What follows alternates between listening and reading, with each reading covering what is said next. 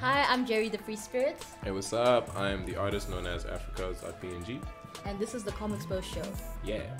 So we're talking about AI. Oh, right. Yeah. Are we The thing that's doomed? going to take my job. Or are we doomed? Doomed.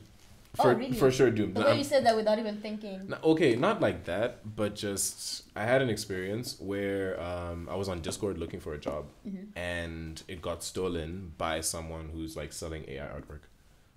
So I kind of feel like there's going to be a big shift in how things go. There's already been a big shift. So now we have to adjust. And like, if you don't adjust, you're doomed. And you've experienced it firsthand. Yeah, it sucked, dude. It was How like much money did you lose? $180. Well, I mean, I didn't get it, so tough. The dude was wanting a redesign of his profile picture on Discord, and I was going to draw that for him.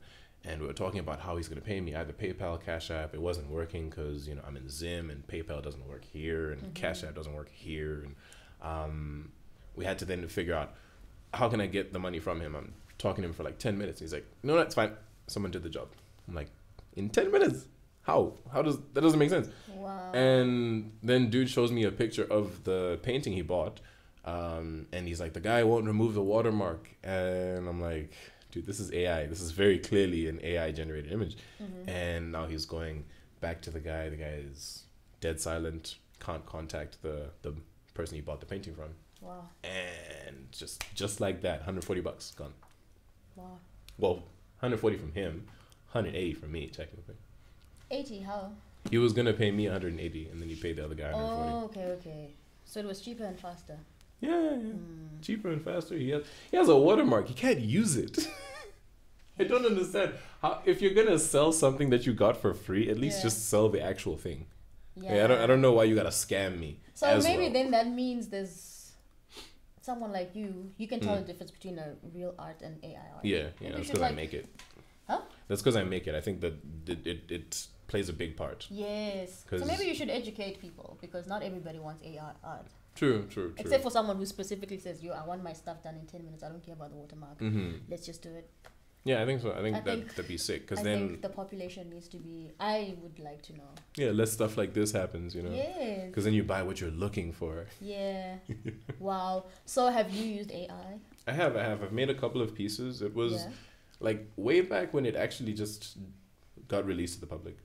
So I made like a couple of landscapes, just kind of playing around with words, seeing how I had an idea. I think one of my very first public pieces was about an existential crisis I had. Okay. So I put the same words existential crisis into the Mid-Journey bot, and it returned like entirely different results. Wow. I don't know if I have the images still, but it was like stark contrast. So my mind and an AI could never come up with the same thing. So you're not going to be using it again? Not that way. Not to like make a piece and then sell it, but like to just get ideas from. Okay. Just to generate images. Let's say I want to like see a person with like a whole bunch of swords, and I don't have like the images I need. Maybe type that into Mid-Journey, see what comes out, and then from there add ideas, remove ideas, see what works, and come up with the finished idea. Okay. That's what was being talked about on a Twitter Spaces that I was a part of. Well, not a part of, I just listened in. Okay. Yeah. This guy called Peter Moorbacher, he was talking about how he uses AI in his workflow nowadays. It's more of a kickstand or like a, jumpstart to your creativity. Like in fashion, we call it a mood board. Exactly. Board, inspiration board. Yeah, you can make mood boards out of a bunch of AI paintings as and opposed then the rest is you. Yeah. So it just speeds up your process. Yeah, okay. Yeah. So you won't be using it to make final art? Nah, I don't think so. It's not like it doesn't do the things that I want to do. It I could see from its composition that I would put things in different places, etc., etc. So I would be more frustrated covering up what I would do differently with the AI than actually just getting AI work out, Okay. So then it would just take me the same 10 hours after rendering a piece for 10 minutes, So if you still have to do corrections. So you bring up an important point that AI would never be a person's brain, a human's brain. Yeah, it just doesn't do the same things. No. Even though it's sufficient in some ways, but like you were saying, the way you think, the way you would do your composition, it's very unique. Even AI can't. Yeah, it's just not the same. Okay. Because I'm coming up with ideas in a way that's unique to my life experiences. It's coming up with ideas in a way, again, similar, like unique to its life experiences, in quotes, because it's a robot. But like it's the life experiences of everyone on the internet. So it's always going to make something that kind of generic. Yeah, something that's kind of robotic. It's kind of taken everything into account, and it's got not enough specificity to it. So that I think is a big difference. And there's only one Jerry Bakasa. Only one, man. That's pretty interesting. But like, I don't know. Do you think we are in trouble as artists? Imagine if someone took Ja Praise's voice and just started making beats. Out there. Wait, imagine AI speaking in Shona, bro. Yeah, why not? But you could be singing in English or Japanese or Spanish. That's but with real. That, Ja Praise's voice is just very unique. And then they used Mbira and everything. That'd be tough. How scary is that? I guess we have to step up our game as artists. How do we step up our game? How can we fight AI? How can, if you were Ja Praise, how would you stop it from happening? I mean, if I'm a musician, I just have to make better songs than a robot. So that's... He already does. Yeah, he already does. So I think he's okay. But if you currently cannot make better songs than a robot, get practicing. Yes, there's a lot of people. Yeah, that's... That are in trouble then. Because like the baseline has just gone up. Yeah. The baseline for, this art is good, it's gone so far up because AI is so accessible. But I'm curious, if that was to happen anyway, I mean, everyone knows who Ja Praise is. He could still do shows. Maybe it would actually make him more famous. Yeah.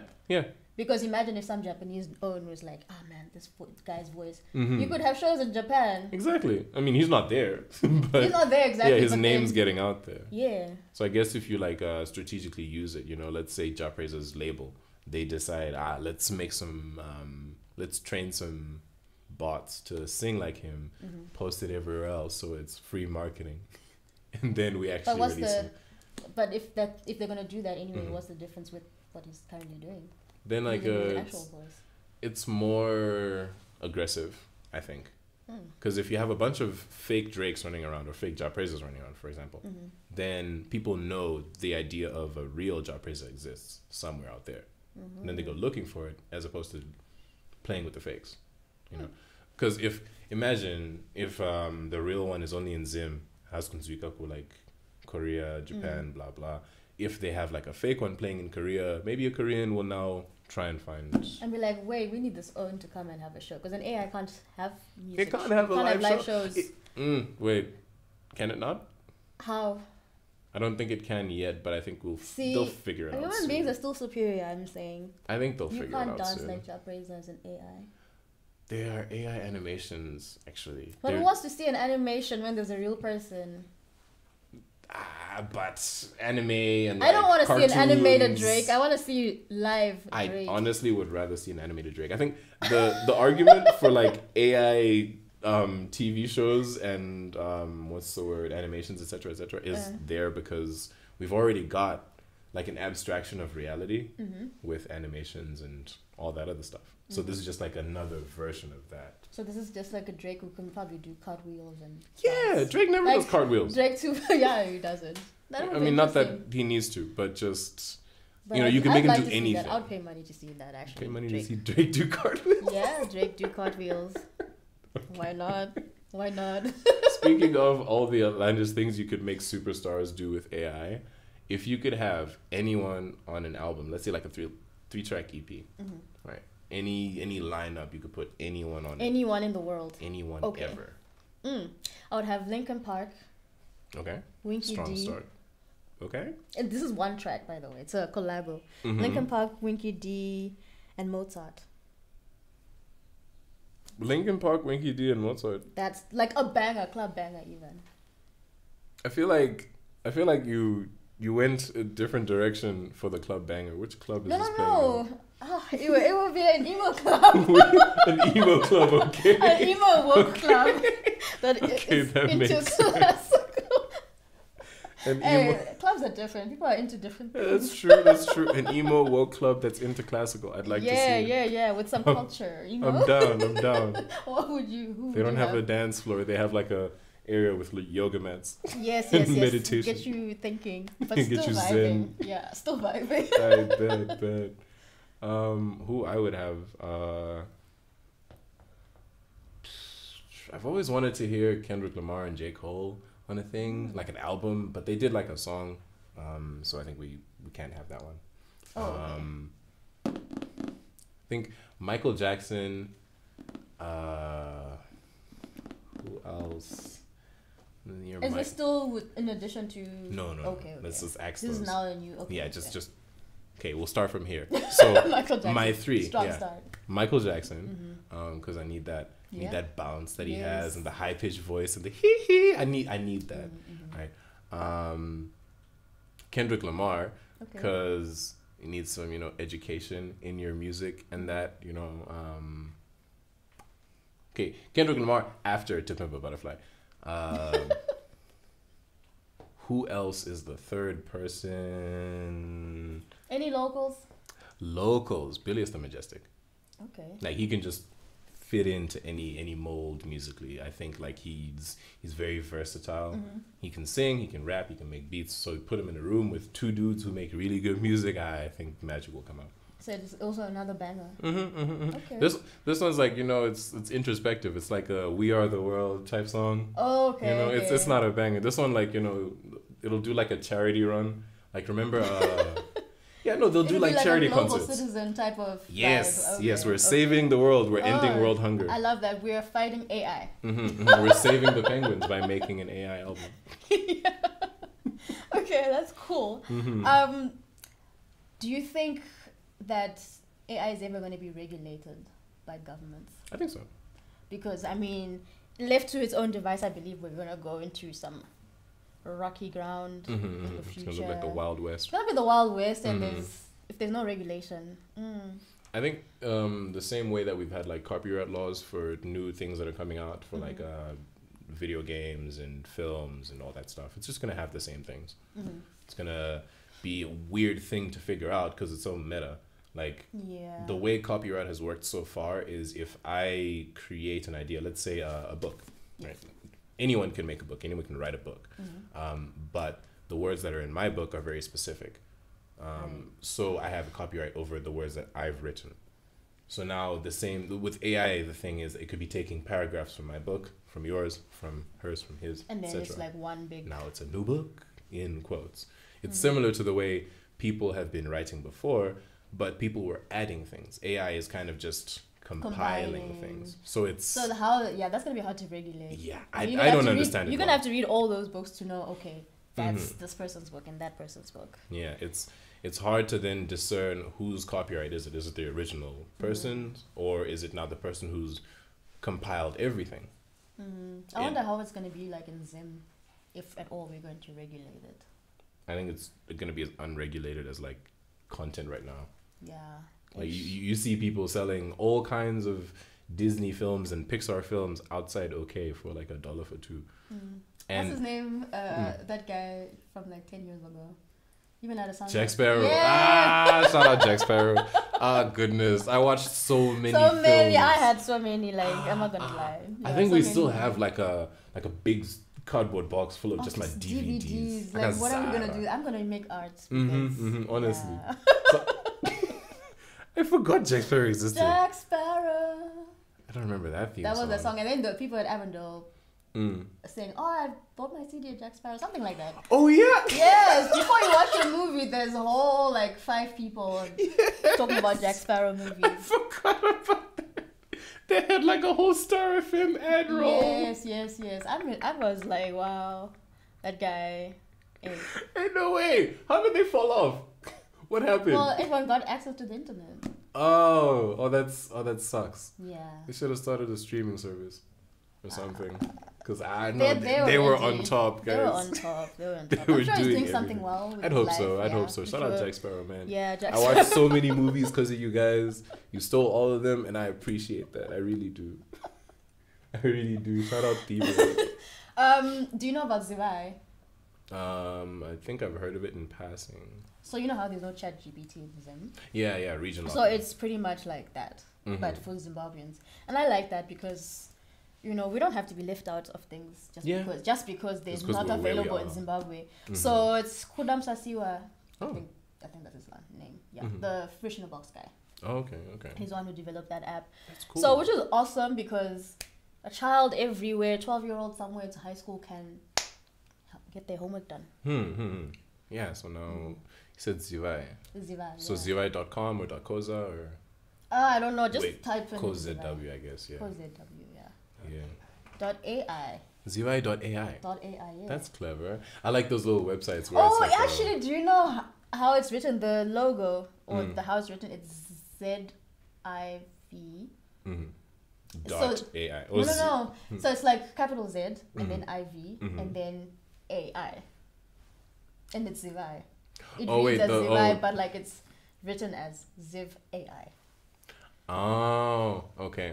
So Zivai, actually, you can input in local languages and other African languages, which is so awesome because everyone is represented. People can't be left behind just because they don't speak English. Yeah. So you can put whatever you want to Shona, you can do your Shona homework. Everyone. Mbuya can use that chat GPT. My Mbuya can use it. It's actually really cool that it's programmed for us, by us. I heard that it was programmed by local programmers. And it's based off ChatGPT 4. So it takes, like what I was saying, taking AI and using it to just do everything that everyone else is doing. Yes. No, we don't have to be left behind. There's ChatSonic, there's ChatGPT, and now there's Zivai. Yeah. We did a questionnaire on Comexposed to find out how people feel about AI, and I'm just going to read 2 responses. Because we don't have time. Yeah. There were some wild ones. Okay. Hansi, the best thing that ever happened to mankind and also our end. True. Very cynical, but yeah, I agree. Like, it's going to go crazy, but at the same time, it's going to suck. Yeah, and, oh my gosh. Someone says those robot apocalyptic movie concepts are slowly becoming a reality. I love ChatGPT. This person's obviously not on the same, but anyway. I mean, I think they've already become a reality. Like the whole creepy robot dystopia thingy. Because we have, you can talk to your phone. And it'll talk back to you as they did in the Star Trek, Star Wars movies, blah blah blah. Yeah. Your phone is always listening to you. You have people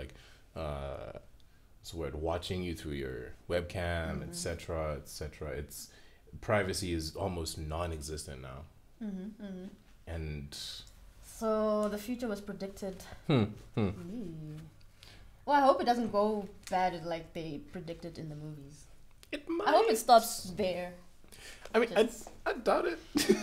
I doubt it. I think we're going to keep making new things to mess with each other in weird ways. That should be fun to watch. To watch it play out. My conclusion is humans will always be superior. What, to robots? To anything. I mean, based off what, dude? Based off... where else can you find human beings? We're the most unique of all species, including robots. But everything's unique, dog. No, but then we're unique with heart and soul.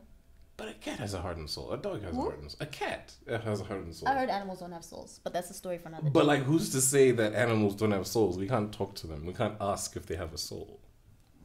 They can talk to each other, but they can't talk to us. Imagine we're living on different planes of soul existence. We have dominion over everything. That's why you can never be a dog's pet. But it can be your pet. You can train it.